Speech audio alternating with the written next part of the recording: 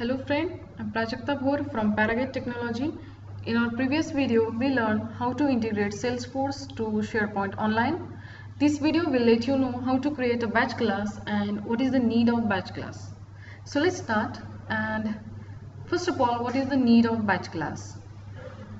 We need a batch class because if you want to perform a DML operation on 1000 of record, or if you want to fetch the 1000 of records, then it is very complex in Salesforce. Also, we have to maintain the governor limit. So we will use the batch class in such a scenario where batch class will process record in batches asynchronously. So let's start. Here I will tell you in normal Apex class and in the batch context what's happened. Normally you can perform 100 SOQL queries in normal context, but in case of batch context you can perform 200 SOQL queries per cycle. Also, you can fetch only 50,000 of record by the SOQL queries, and in batch context you can retrieve 50 millions of record. So let's go to the syntax. We will learn how to write the batch class. First of all, very important thing is we have to implement database.batchable interface. When you write the database.batchable interface, it's mandatory to define three methods: start, execute, and the finish method. So now, start method will return the database.getQueryLocator. Now what is this getQueryLocator? It is just like a cursor. Suppose, take example, you have a 50 millions of record and you want to perform the update operation on a 50 millions of record. Then the getQueryLocator will point to the very first record.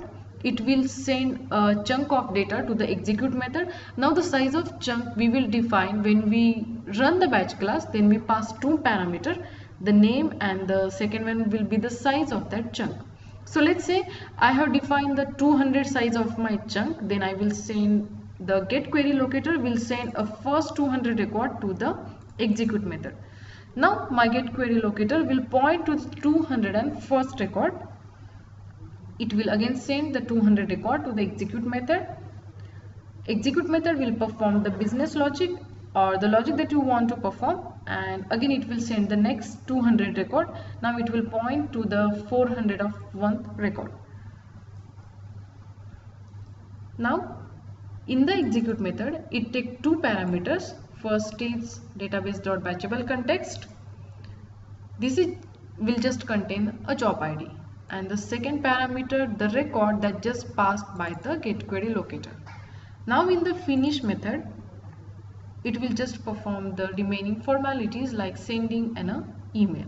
Now we will see how to write a batch class. I just have one example written and I'll open it. So I'll first tell you the scenario for which I'm writing a batch class. So let's take, when I have a test record, I'll say save. Again I will create a test record. Name will be the same and I'll say save. So I just want to perform the delete operation on my account where the record name is test record.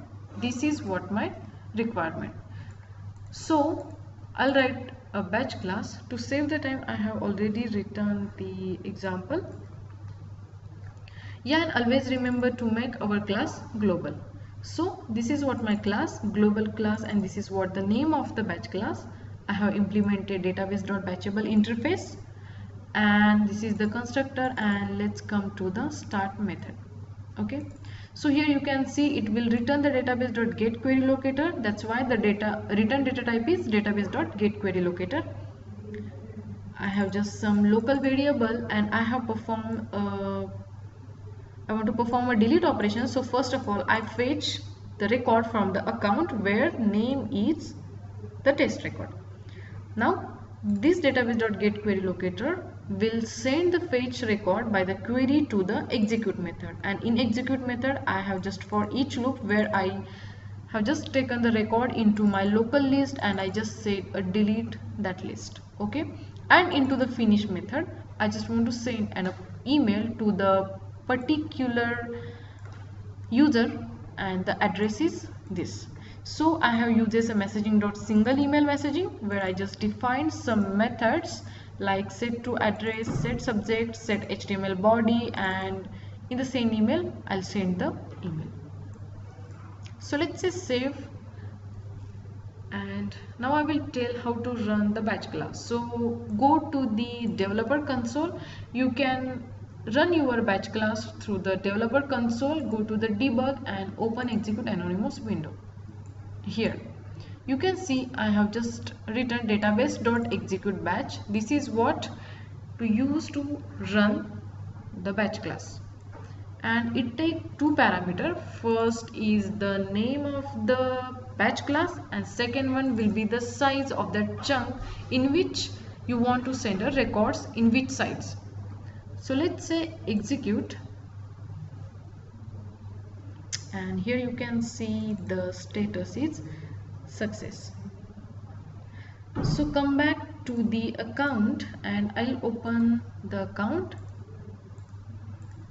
So here you can see the test account is get deleted,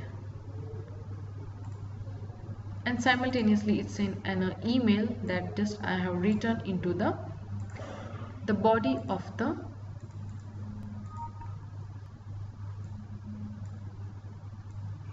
messaging.single email message. So this is very simple. Just a few points I like to mention here. First of all, start, execute and finish method can implement up to 10 callouts only.